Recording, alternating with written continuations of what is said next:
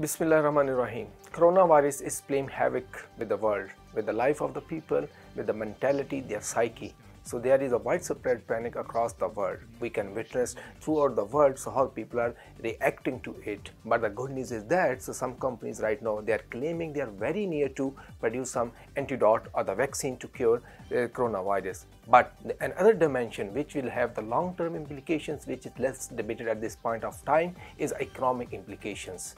And we have witnessed that the world has to divert substantial resources to combat the challenge. Let's start from the China. China has given $60 billion to prevent it. US has signed $8.3 billion for emergency needs of the country.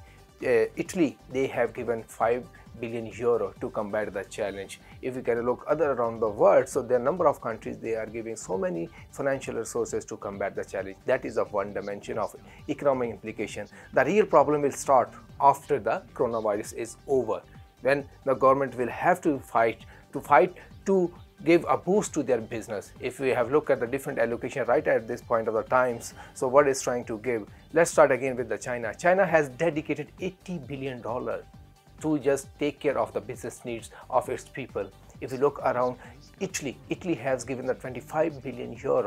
European Union, they have also allocated €25 billion again.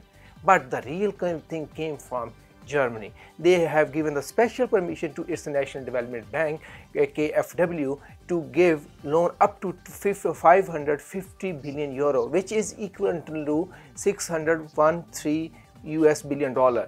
If we come to bring it to the Pakistan, this is roughly equal to the double of economic size of the Pakistan's economy. Look at the dimension, double to the total economic size of Pakistan economy.